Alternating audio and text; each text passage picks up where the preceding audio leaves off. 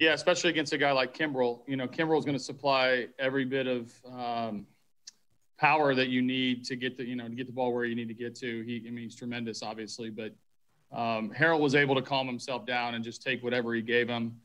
In those situations, I'm always reminded by some old coaches that used to say, beat him with a single. And that's what we kept saying in the dugout. And nobody better up there when you need a single than Harrell. With Michael, too, I mean, he came in throwing bullets again in the ninth. Did your pitching plan kind of work? As crazy as this game was, did you kind of have that the way you couldn't have asked for much better the way that turned out? Yeah, well, I mean, obviously, both teams had to go through their pens and use a lot of resources. Ours with Urena exiting a little bit early, for a couple of reasons. But we asked a lot out of our pitching today. And yes, we gave up a few runs in the middle of the game. But as the game got closer and our offense kept fighting back, our pitching really responded. So Cisnero had a huge inning. Tyler Alexander, who doesn't get talked about a lot, had some gutsy pitching. Fulmer at the end, had they not put a free runner at second base, probably has 2 scoreless there. So very impressed and happy for our pen. Can I ask you before it gets lost in the shuffle here, what's the concern level on both Urena with that bruise and with the Jamers bruise?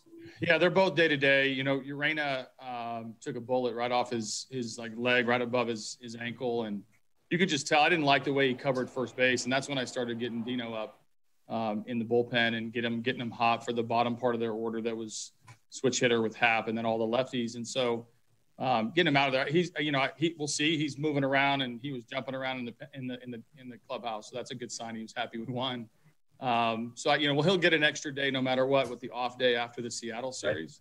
Right. I'm pretty optimistic about him. We'll see how he is tomorrow. Candy, took a cutter on the inside part of his knee. He's got a little bit of a contusion that, and it was hurting him. I mean, he was trying to stay in the game, and Doug could feel the fact it was swelling up a little bit. So we're still hopeful for him. He's not going to play tomorrow. I was looking to give him a day off anyway. He didn't know that until right now, but he'll be a day-to-day thing. Okay, thank you. Thanks, Chris. We'll go to Cody Stavenhagen from The Athletic. Hey, Jay, Akil in the ninth and then Jones in the 10th both had really great jumps on their steals. The Jones one, of course, ends up being huge. Was that like an advanced scouting thing, or what would you attribute that to? Both, both advanced scouting. I mean, it was impressive on 2 fronts. As we talked about what the keys were, and Akil got a really good jump against a guy who's tough to steal against on the mound. And to me, he had the green light. And with Jacoby, we wanted him to be very aggressive. He looked at the video on the iPad before if he was able to pinch run for either Miggy or Nomar or Scope. He was going to be the pinch runner and try to take second base. So both of them got incredible jumps, and it's one of the reasons you don't leave one foot on first base when you're trying to create some opportunities for yourself. And you win the game with the aggressive base running we've talked about since spring, a pretty aggressive sim there at third. How good does it see it pay off? Yeah, no, I mean, you got to risk something to get some payoff. And obviously that throw was just offline. And I think it might even hit Jacoby. So it was an aggressive send. It's an aggressive base running. But if we're not standing on second base with the stolen base, we don't have that opportunity. We got to get another hit off Kimbrel, which is a tall task. All right. Thanks, AJ. Cody. Go next to Evan Petzold from the Detroit Free Press. Yeah, AJ, just curious with Urena, going back to him. I mean, he stayed in the game and ended up pitching. Was that just because he felt good enough to go at that point? And I guess, too, how big was that? It was big for him to get a few outs. And I felt bad because I probably left him in too long. I was trying to get past those righties and get to the Happ at bat. I could have gone to Dino with Rizzo and then gone through Duffy. I mean, we could have thrown anything at Duffy today, and it looked like we weren't going to get him out. So, that I feel like I left him in a couple batters too long when we were trying to get through those righties.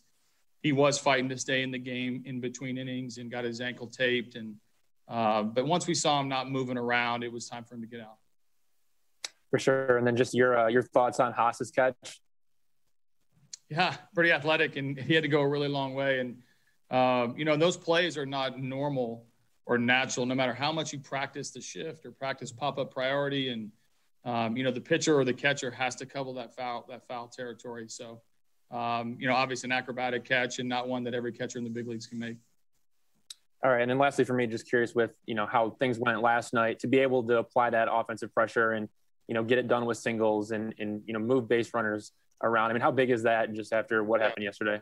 No, it is nice. And we had to come from behind a couple times. They came out in the first and put up a couple runs and then we responded, and they put up a couple more runs and then we responded. And then they took the lead in the 10th and then we responded. So huge team win for us and something that I feel good about going home tonight. They gave me a nice little birthday present. Thank you. Got it. Thanks, Evan. Go to Trevor Thompson from Valley Sports Detroit. AJ, I'm just wondering, obviously it was a long day. It was a seesaw game and everything, but in a game that's that long, how do you guys stay in it mentally? Do you have any tricks of the trade to keep guys in it in the dugout during a long day like this? And how did they fare in that way today? Yeah, no tricks. I mean, this level will challenge you. So, these guys are pros and there's no quit in this team, which I've appreciated. We have had a rough stretch. We've also now playing a lot more competitive baseball the last couple of weeks. Our guys will stay in and compete. I applaud their effort, and quite honestly, we expect it at this level. That's what we're here for.